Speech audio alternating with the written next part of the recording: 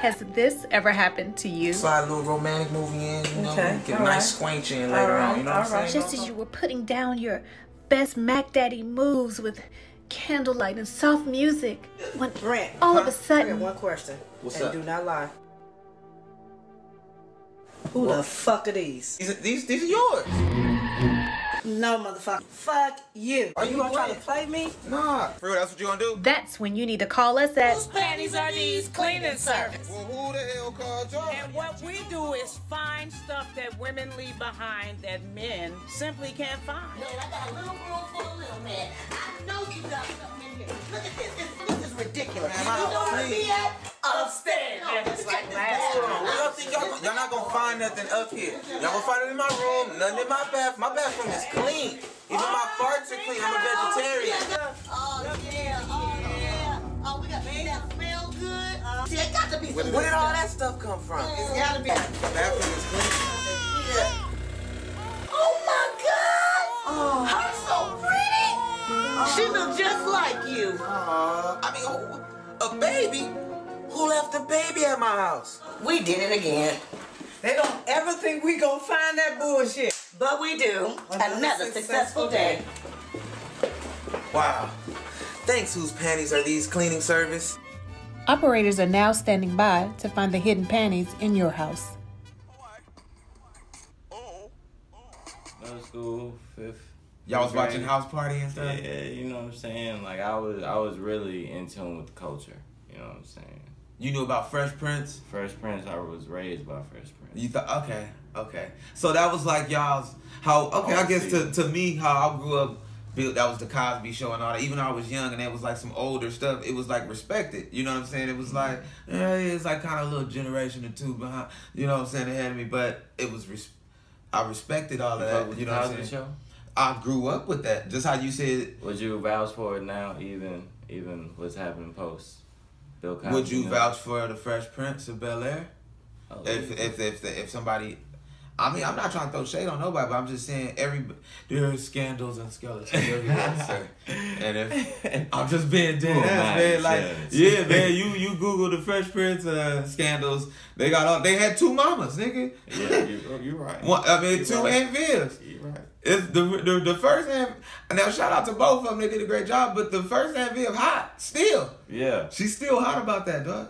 She in the theater, she got like real emotions. She know how to exert her expressions. You feel what I'm saying? So I mean, if I'm just saying there's some kind of scandal somewhere. I'm not trying to shade nobody, from the producers to the actors to everybody, probably the cameraman that did some shady shit. You know what I'm saying? Like, but if you know about any of that, does it affect how you feel about the Fresh Prince of BelAire? When you found out, if somebody told you, oh, one of the producers was involved with a sexual assault or you know what I'm saying, like some scandalous, nasty, smelly case on him, and you like, but he the producer of the whole show and put a whole little cloud on top of the show, raining, little just dirty ass rain on top of the show. Now, like, would you still stand for it, or would you be like, nah, that's my culture though, I grew up on it? I personally feel as if I like the Cosby Show. No, don't talk about that. Get back on that Fresh Prince. I like the Cosby Show. You know what I'm saying? I still rock with it, post whatever. I still rock with Bill and Will. Bill and Will. Right. They're generational people, revolutionaries. Okay, so I'm just fucking with you, but you get it. You get it, man. And I think that's what's dope about it all, man. Something that, like, damn, as me as a kid, as I grow up, as younger people growing up, and they like, nah, we rocked with it too, though. Something I always tell older, or people my age, I would say, as y'all call us older heads, whatever, like, I'd be like, nah, those are our little brothers, man. We fuck with them, yo. They fuck with us. Just because y'all rap or y'all dance or y'all might move a certain way or dress a certain way, it ain't all hate. It ain't all get out of here, you know what I'm saying? Like, it's respect. Definitely. You know, that's all. Definitely respect. What do you think about Eddie Murphy making a comeback? Oh, Eddie Murphy is the biggest inspiration on me, honestly. Like, growing up, people hit me with the Eddie Murphy. You look like Eddie Murphy, you know what I'm saying? You could play Eddie Murphy now. I look at it, young Eddie Murphy. Yeah, dog, damn. Loud, you know what I'm saying? But I think it's dope. I watched Dolomite as soon as it came out. You know. What's your favorite Eddie Murphy movie? Favorite all time? There's so many, but I'll probably have to go Harlem Nights. What you know about Harlem Nights? He a cool young cat. He a cool young cat. See, I can see, man. That's how you the ladies, man. You know what I'm saying? I can see that's ladies. Peep that. You want to get you a dude that know everything. You know what I'm saying? That know all kind of different forms. That's why I was always able to move around and be cool, be. You know what I'm saying? I know that. I know how dirty you are. I know that weapon, bro. Like, it's a cold little thing. You got a little knowledge of everything. You can fuck with everybody. You can talk to everybody. You know what I'm saying? Like, yeah, it's the mustache. It comes with and you gotta okay. It's the mustache. What you know about you stupid, dog. You keep a 90s mustache for no reason. Don't know 20-year-old rock a 90s mustache. Yeah, I gotta do it too. But I ain't mad at you. Do you think Eddie's gonna do, how you think he's gonna do with his stand-up, though? I think it's needed for the culture. I think he did it right. He made it. He did his 2.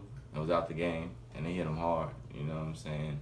And I feel like him coming back is showing his other side. He showed his youthful side. Now it's time to see the father side of Eddie. You know? Oh, I never thought about it like that. We about to see an old Eddie. Yeah, it's the first time. I mean, not the first time. We've seen it through acting, but like this is a different point in his life. Oh, do you think he's gonna come out and blow everybody like away, like, or do you think, like, what is your expectations? I'll say that. I think he's still gonna show he's talented. I don't think it's gonna be like raw. He's already apologizing for the things that he was saying. You know what I'm saying? So like, I think it's gonna be. I think it's gonna be his first Bill Cosby special. Ooh, now as a comedian, when you say that, when I hear that, I think that this could be better than Raw. That mean this next Eddie could be better than Raw. Cause when you say that Bill Cosby, I know everybody throws shots at Bill Cosby. Bill Cosby, in my opinion, is the greatest living comedian alive. And I know, hey man, he's a hot button. You know what I'm saying? But just off his work, you know what I'm saying? Just off that man's work, that's the greatest comedian alive. And probably the greatest comedian ever did it, man. Like, I know everybody throw the whole Richard Pryor thing. I'd say Bill Cosby. Me personally, I think Bill Cosby had a greater impact. Yeah, I think he was sleep on all the shows that he put out there. Fat Albert, man, he had cartoons. You know what I'm saying, bro? Like. Yeah. It was on people's clothes, on their jeans. You remember he putting it on people's denim? Man, but back pockets. You stupid. I don't think he's responsible for Platinum Fubu. You stupid, dog. I do not think Bill Cosby is responsible for that. He probably had a check, but I don't think it was his idea. I think he hated it.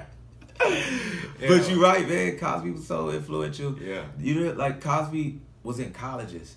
He's Dr. Cosby. And that's off his work in comedy. It's not off him being a student.